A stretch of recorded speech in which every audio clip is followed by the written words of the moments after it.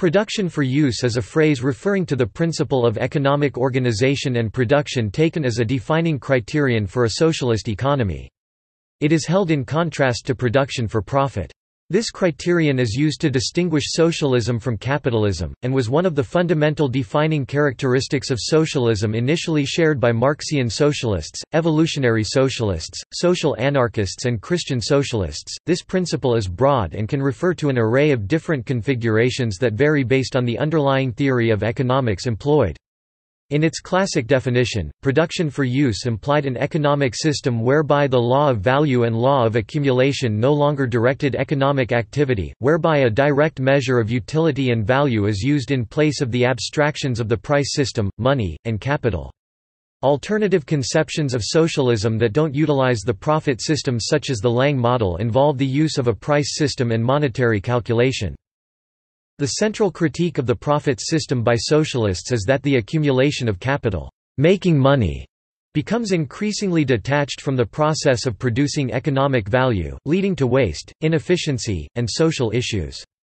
Essentially, it is a distortion of proper accounting based on the assertion of the law of value instead of the real costs of the factors of production, objectively determined outside of social relations. Exposition. Production for use refers to an arrangement whereby the production of goods and services is carried out ex ante directly for their utility, also called use value. The implication is that the value of economic output would be based on use value or a direct measure of utility as opposed to exchange value, because economic activity would be undertaken to directly satisfy economic demands and human needs. The productive apparatus would directly serve individual and social needs. This is contrasted with production for exchange of the produced good or service in order to profit, where production is subjected to the perpetual accumulation of capital, a condition where production is only undertaken if it generates profit, implying an ex post or indirect means of satisfying economic demand. The profits system is oriented toward generating a profit to be reinvested into the economy and the constant continuation of this process, the result being that society is structured around the need for a perpetual accumulation of capital. In contrast, production for use means that the accumulation of capital is not a compulsory driving force in the economy, and by extension, the core process which society and culture revolves around. Production for profit, in contrast, is the dominant mode of production in the modern world system, equivocates profitability and productivity, and presumes that the former always equates to the latter. Some thinkers, including the Austrian philosopher and political economist Otto Neurath, have used the phrase socialization to refer to the same concept of production for use. In Neurath's phraseology, total socialization involves calculation in kind in place of financial calculation and a system of planning in place of market-based allocation of economic goods. Alternative conceptions exist in the form of market socialism. Usage. Norman Thomas, a presidential candidate in the United States for the Socialist Party of America, contrasted socialism with capitalism by stating that socialism is based on production for use and an end to the profit system. Eugene V. Debs popularly used the phrase when running for President of the United States in 1912, stating that capitalism is founded upon production for profit, and in contrast, socialism is postulated upon production for use. Karl Marx referred to the production of use values as a feature of any economic mode of production, but characterized capitalism as a mode of production that subjugated the production of use value for the self-expansion of capital, i.e., capital accumulation or production for profit. In contrast, socialism was vaguely defined as a system based on the direct production of use value free of the process of continuous capital accumulation. Friedrich Hayek defined socialism as the common ownership of the means of production and their employment for use, not for profit, associating the rise of the welfare state by social democrats in post-World War II Europe as a rejection of socialism in the technical sense. Description. Proponents of socialism argue that production for profit, i.e., capitalism, does not always satisfy the economic needs of people, especially the working class, because capital only invests in production when it is profitable. This fails to satisfy demand, the needs of people who lack basic necessities but have insufficient purchasing power to acquire these needs in a manner that would be profitable for businesses. This results in a number of inefficiencies. Unsold items are rarely given away to people who need but can't afford them, unemployed workers are not utilized to produce such services, and resources are expended on occupations that serve no other purpose than to support the accumulation of profit instead of being utilized to provide useful goods and services. For example, the United States housing bubble resulted in an overproduction of housing units that could not be sold at a profit, despite there being sufficient demand and need for housing units. Production for use in some form was the historically dominant modality until the initial primitive accumulation of capital. Production for use is not in conflict with market allocation. For example, final output, goods and services for consumption, would still be distributed to consumers through a market. Only in a sufficiently developed stage of socialism whereby the forces of production are advanced enough to allow for superabundances of goods and services can distribution be based on free access, according to needs. Economic planning is not synonymous with production for use. Planning is essential in modern globalized production both within enterprises and within nation-states.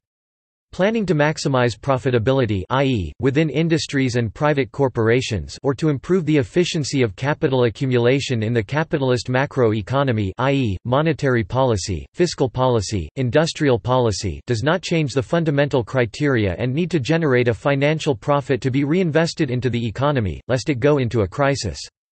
A more recent critique of production for profit is that it fails spectacularly to address issues such as externalities which the board and management of a for-profit enterprise are often under a fiduciary responsibility to ignore if they harm or conflict with the shareholders' profit motives. Criticisms of production for profit.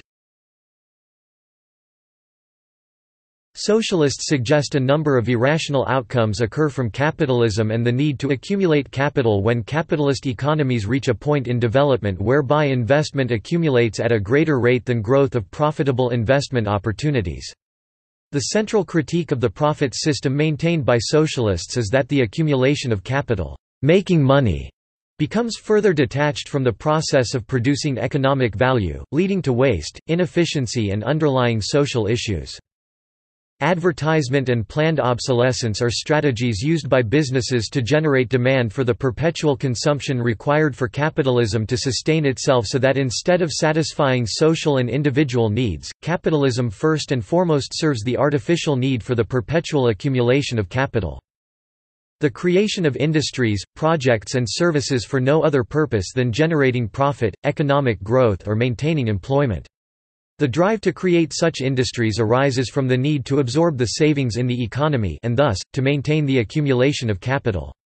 This can take the form of corporatization and commercialization of public services, i.e., transforming them into profit-generating industries to absorb investment, or the creation and expansion of sectors of the economy that don't produce any economic value by themselves that deal only with exchange-related activities such as financial services, contributing to the formation of economic bubbles, crises and ultimately recessions. For socialists, the solution to these problems entails a reorientation of the economic system from production for profit and the need to accumulate capital to a system where production is adjusted to meet individual and social demands directly. Criticisms of central planning. Socialist and non-socialist critics of the Soviet model of economic planning have criticized the Soviet model of a planned economy on similar grounds to the critique leveled against capitalism. Production was often undertaken in order to fulfill planned targets as opposed to being produced for use. Contrasted with state capitalism.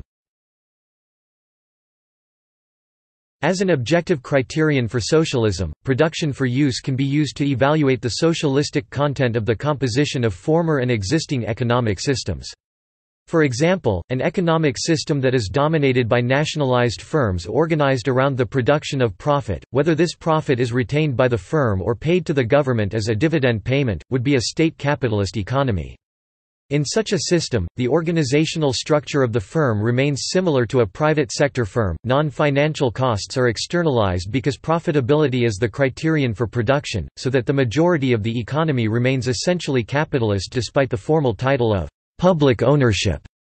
This has led many socialists to categorize the current Chinese economic system as a capitalist or state capitalist economy. The economy of the Soviet Union was based upon capital accumulation for reinvestment and production for profit. The difference between Western capitalism was that the Soviet Union achieved this through nationalized industry and state-directed investment with the eventual goal of building a socialist society based upon production for use and self-management. Vladimir Lenin described the Soviet economy as state monopoly capitalism, and did not consider it to be socialism. During the 1965 Liberman reforms, the Soviet Union reintroduced profitability as a criterion for industrial enterprises. Other views argue the Soviet Union evolved into a non-capitalist and non-socialist system characterized by control and subordination of society by the party apparatus or those who coordinate the economy, bureaucratic collectivism. Contrary socialist theories.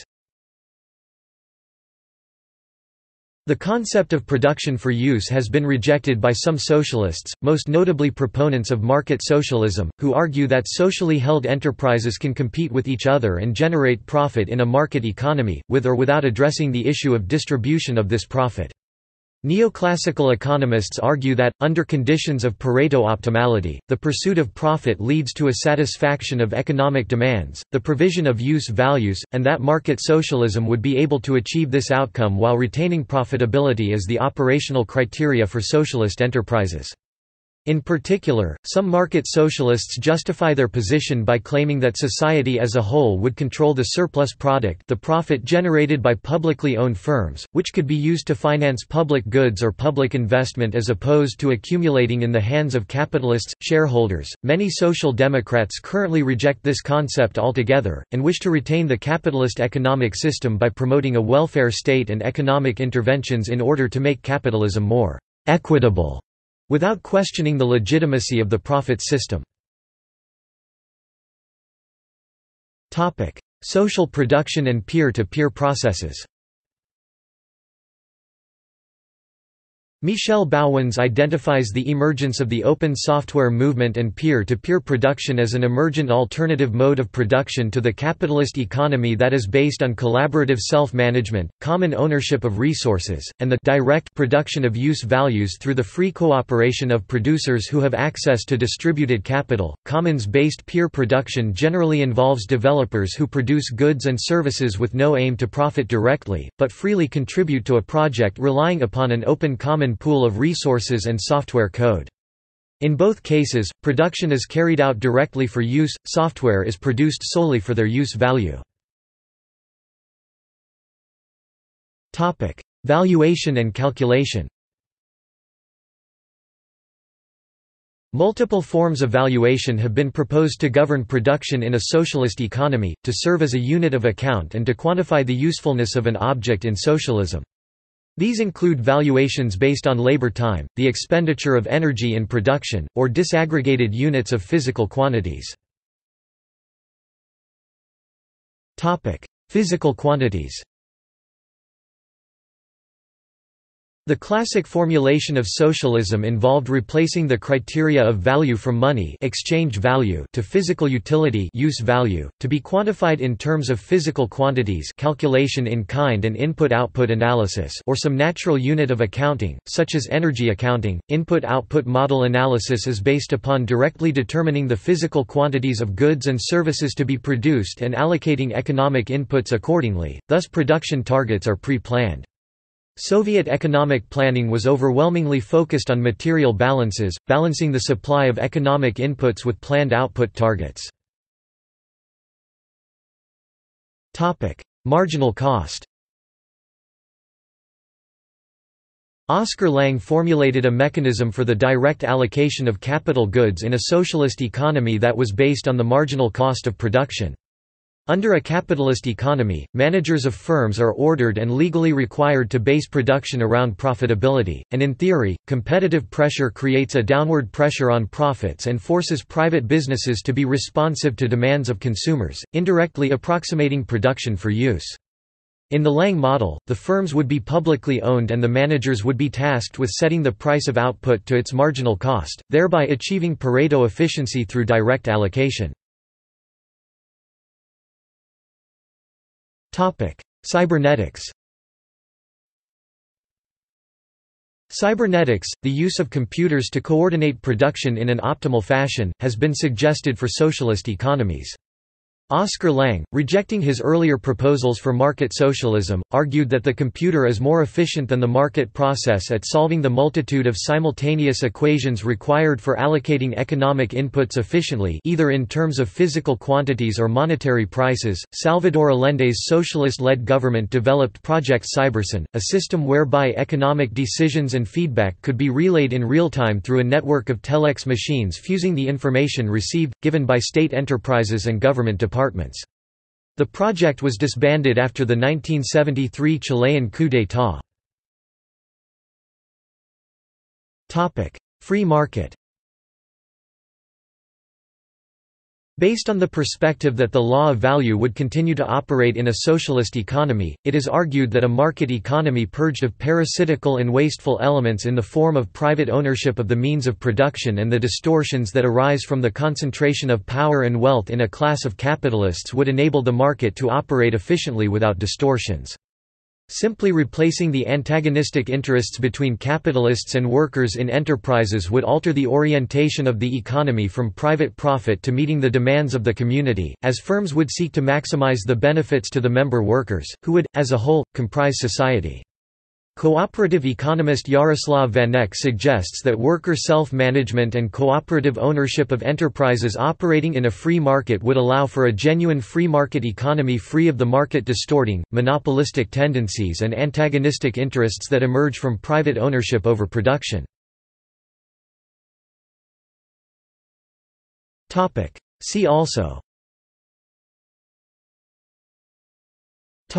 References.